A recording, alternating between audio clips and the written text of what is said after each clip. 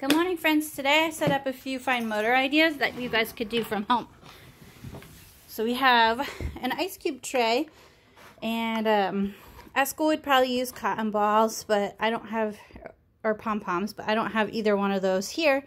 So we're just using some of Eliana's ponytails. Put them in some small compartments. An ice cube tray works well, a muffin tray, really any kind of container.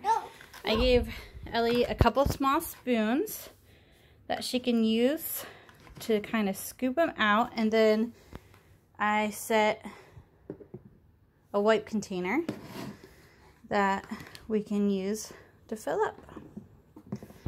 And she's using her fingers to pick them up, and then actually even extending my idea to put them on her fingers, which is still a great fine motor skill. You could extend the idea by talking about the colors. You could count them. You could wear them like rings. There's a few barrettes in here that you could use your fingers to open and close. Oh yeah, just kind of scooping and dumping. It's just kind of hard to do with one hand. And then taking them over here, balancing, and then just dumping them in.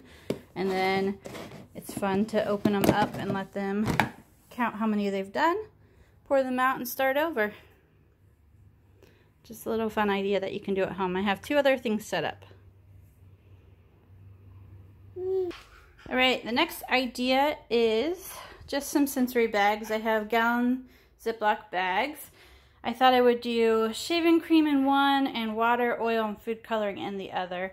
I'm going to go ahead and pause it to make them because it's kind of hard to do with one hand. But the idea with these bags is less is more in case they bust them open, because it can get kind of messy. But if they don't, it's really fun, clean sensory idea. Alright, I got the bags all filled up. The trick with this, like I said, less is more. And then when you're closing it, try to get all the air out so there's not a huge bubble for them to pop. But at school, we'd usually tape them down to the table. I think with 1 to 2 kids, you wouldn't really necessarily need to do that. But another fun thing to do with these is to, if you have a low window, hang them in the window, and they look pretty cool when the sun shines in. But you can work on your letter writing, just using your fingers to make some shapes and lines. And then the other bag is just shaving cream, and I decided to put a little bit of blue food coloring in. You want to make sure that they're sealed tight, or you will have a mess that you weren't planning for. But same thing with this one. You could make handprints, you can write your letters, practice spelling out your name, or just using your fingers to move it around. You could even, with the smaller friends, talk about the crinkle sounds that it makes as you pick it up and crinkle it up. Talk about how the colors are mixing in with the shaving cream. Alright, I have one last idea. Alright, this is our last fine motor activity. I put these on the table.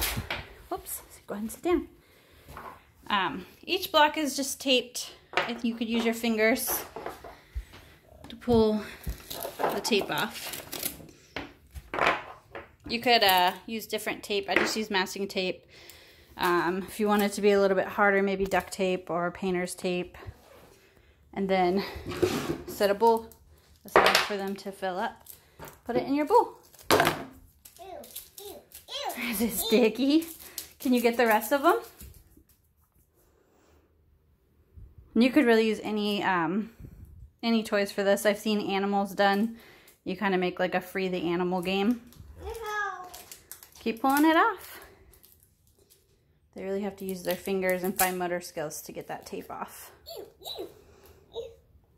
Alright, I hope you have a great Tuesday. Enjoy the rest of your day. I'll see you soon. Bye.